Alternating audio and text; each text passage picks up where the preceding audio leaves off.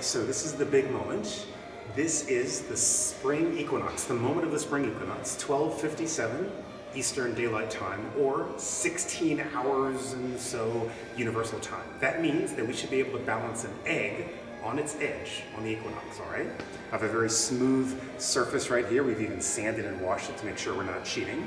And if the gravity balance is just right, then we should be able to balance this egg. Ready? Here we go. Takes practice. We should be able to do it. Let's see if it works.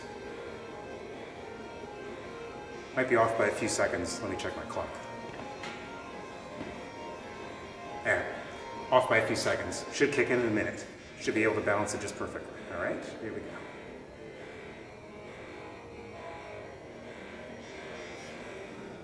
Had it for a second. And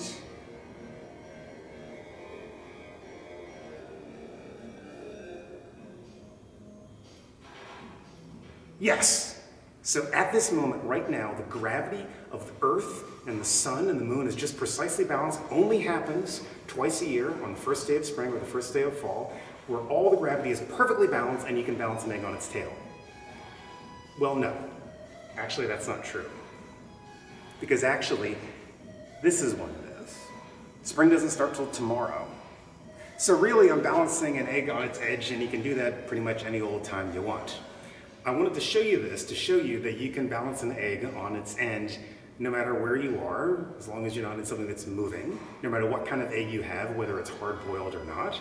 And with enough practice, you can balance it on a soft surface. There really is no special balance that happens with the gravity of the Earth and the Sun and the Moon. In fact, the Earth, as it rotates like this, it is being tugged on. It's being tugged on by the Moon, and that does cause the Earth to kind of tip over.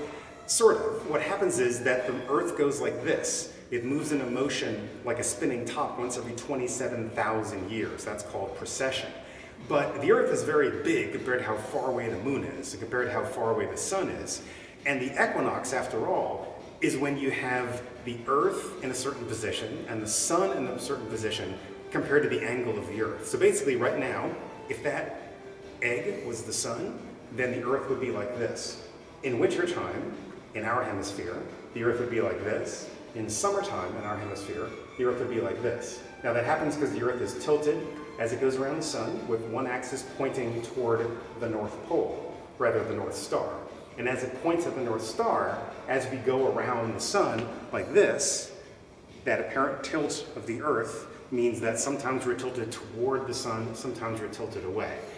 But the Sun doesn't have any effect on eggs, except making them go bad. But other than that, you can balance an egg pretty much any old time you want.